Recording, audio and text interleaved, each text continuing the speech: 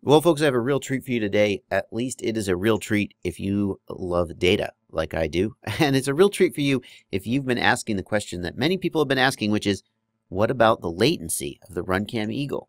You've heard that the latency of the RunCam Eagle is higher than that of a usual board camera.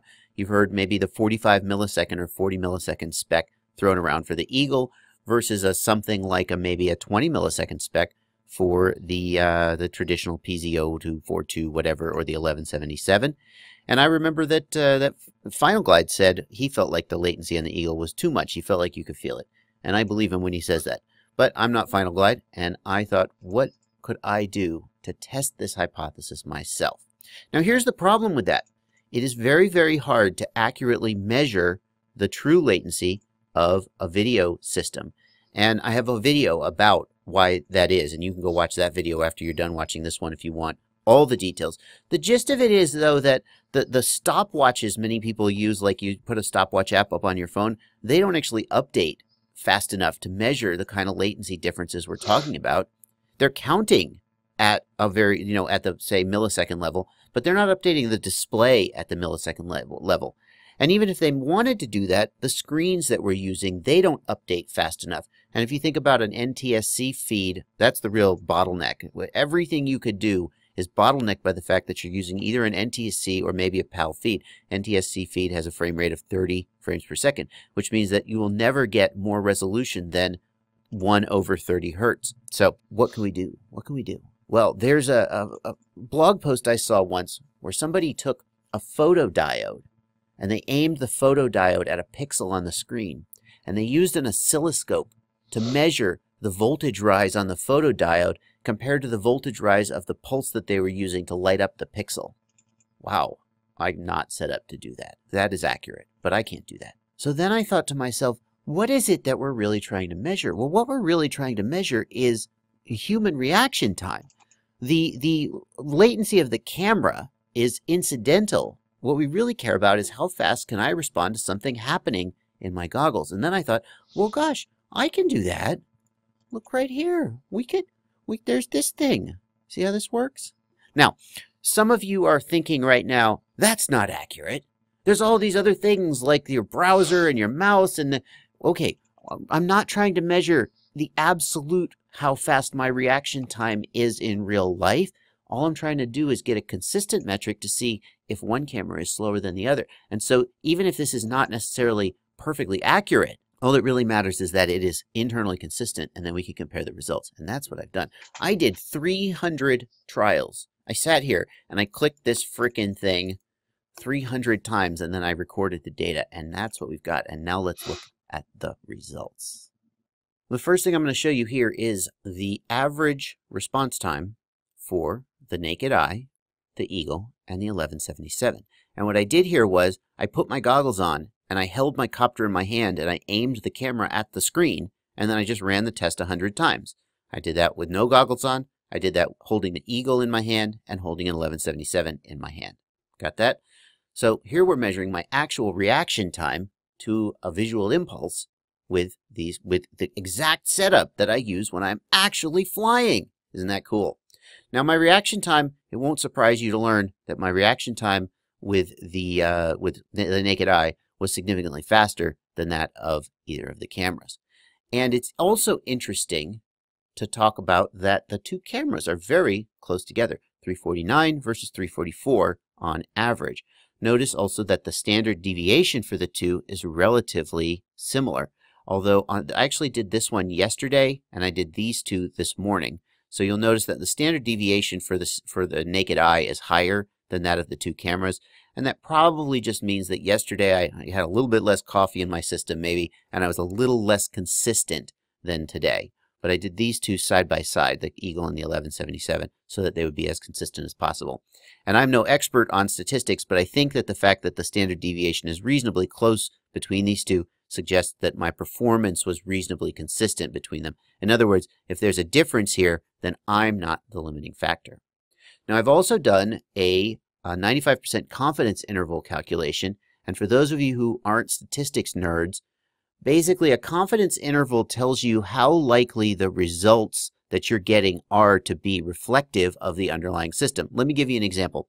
Let's say we're going to have a game. I'm going to bet you $100 that I am better at throwing darts than you are. So we each take a dart. I throw the dart, I hit the bullseye, and you throw the dart and you don't hit the bullseye. And then we go, see, I'm better than you. Well, maybe I'm not better than you. Maybe I just got lucky. So you say, hang on, let's throw 10 darts. Let's throw 50 darts. Let's throw 100 darts. And you can see intuitively that the more darts we throw, the more valid the conclusion is that I'm better than you. If I keep scoring higher and you keep scoring lower, and we throw 10 darts, you could say, I was just tired today, or I just got unlucky. But if we throw 1,000 darts, and after all of that, I'm still beating you, I'm probably better than you. The more samples we have, the more confident we can be that our results are reflective of the reality of the underlying data. And a statistical confidence interval gives us, or they also call it a p-value, it gives us a mathematical way of quantifying the confidence we can have in the results. What I've done here is I've calculated the 95% confidence interval, and that is telling us that the actual average, so we've got an average of 349.79, there's a 95% probability that the actual average of the underlying phenomena that we're measuring is at 349 plus or minus 6.73 milliseconds. So that's our sort of our range of valid values with 95% confidence. And you can see that the Eagle was slightly slower by about 5 milliseconds than the 1177 in my testing. But when we take the confidence intervals into account, 349 plus or minus 6 milliseconds, 344 plus or minus 7 milliseconds, we can actually see that with 95% confidence, these results are not distinguishable from each other. And here, just for fun, I've calculated an 80% confidence interval, which statistically speaking, and again, I'm not a statistics nerd, but 80% confidence is very, very, it's nothing. You're not confident at all. This is a very low standard, okay? And even at an 80% confidence, we can see 349 plus or minus 4, 344 plus or minus 5. We can see even at that low level of standard, we still haven't definitively determined that the Eagle is faster than the 11 or slower than the 1177. Now I know there's actually a separate statistical test for A is greater than B, and I'm not sure that I'm actually applying this 100% right, but I'm pretty sure my rough conclusion is correct that at least for me, with my human reaction time and everything else in the system, there's not a significant difference between the Eagle and the 1177. That doesn't mean that there's not more latency in the Eagle than the 1177. It just means that when taken as a whole, I don't experience any net reduction in performance as a result of that.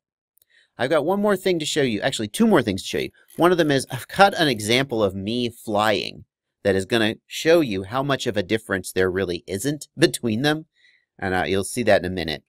And I also want to show you this histogram that I made. Oh, I know that's what you're really here to see is histograms, right? Here's a histogram of my response time results.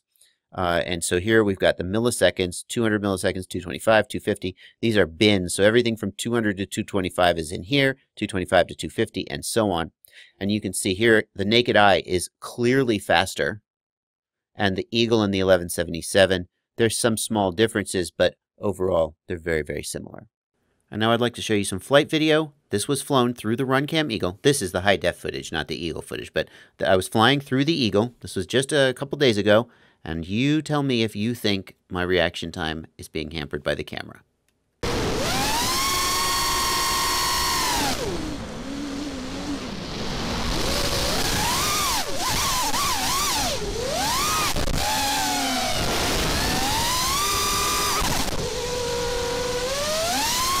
The reason I picked this example is that I respond to 3 separate visual stimulus in a very, very short period of time with no advance notice. So the first one is as I come down out of the power loop, I'm a little bit offline and I'm about to fly into this tree. And right about here is the first time that I start to notice that I am not lined up correctly on my gap, and you'll see me begin to correct to the right with right roll. Here comes the right roll. And immediately I see trees in front of me and know I am not lined up on my gap again. Now you're going to see me correct to the left very hard, and I overcorrect. And that's just because this is all happening so quickly that I'm not as precise as I might like to be. And here's the third visual stimulus, which is the realization that I've overcorrected. I'm now looking at the ground, and I'm going to go back to the right and fix that. And I just barely get out of here by the skin of my teeth. Now, this is not an example of the best flying I've ever done. Those corrections were wild stabs at the sticks with mad overcorrections. Many other pilots would have done that much better and more professionally, but that's just where I'm at. The only thing I really want you to take from this is this really demonstrates the ability to respond to visual stimulus with the RunCam Eagle. My response time, the total latency of the system, was enough that even in a rapidly changing scenario like this, I was able to respond fast enough to fly out of it. And this example, to me, more than anything else, says that, at least for me as a pilot, the RunCam Eagle is the latency is acceptable. Because, gosh, I never want to find myself in situations where I'm having to respond that quickly to branches and trees in the ground coming at me. And if you find yourself in situations where you're needing to respond faster than that, maybe the latency of the Eagle matters to you, but probably it doesn't. It's a matter of feel. Some people will fly it, and just like perhaps going from S-Bus to CPPM, they'll say, I just don't like the feel. It feels a little more disconnected. But I would like to point out that the difference from S-Bus to CPPM is something like 3 or 4 times more latency than we're talking about here. It's really not that much latency we're talking about here. All in all, between the statistical results and the practical results, I don't feel like the latency of the RunCam Eagle is an issue for me, and maybe for you too. That's all for now. Happy flying.